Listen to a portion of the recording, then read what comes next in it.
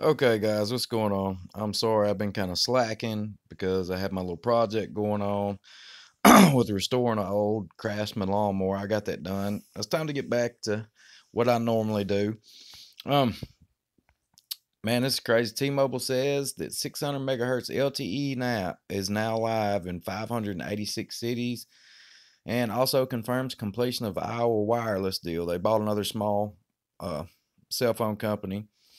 And as we're speaking now, they've also said they have recently lit up 100, I think it's 190 more cities too. So this 600 megahertz was already in place, the equipment was in place, and I figured right here at the beginning of the year they were going to start lighting it up all over the place. And you guys know that the LG V30 and the Galaxy S8 are the only two phones right now that are capable of the 600 megahertz coverage.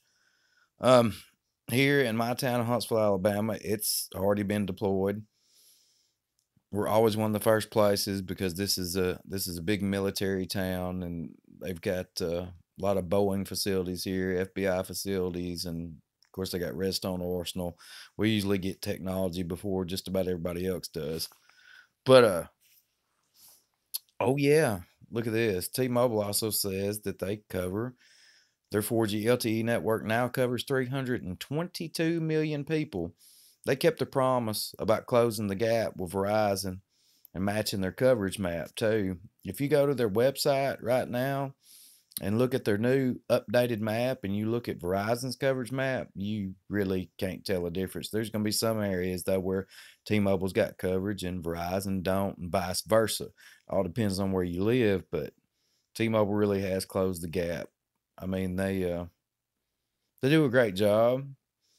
I get terrific service from them where I live, and every single place I travel. I never lose LTE service. Always have LTE everywhere I'm at. Never throttled.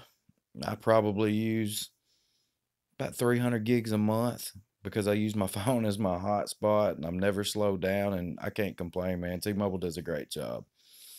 But yeah, man, I just wanted to touch on this, but yeah, there's a wireless carrier, in Iowa too. They just closed the deal on. It's a done deal. They bought them out. Um, yeah, and it's going to help them expand its LTE coverage in Iowa and Western Illinois. Iowa wireless customers will soon get access to T-Mobile benefits. Yeah, man, wasn't a very long video, but there's there hadn't been a whole lot going on in wireless as of late up until now, but it's about to start really taking off in 2018 because everybody's about to start pushing, towards 5G and getting all that stuff ready to deploy. But anyway, hope to see you guys on the next video.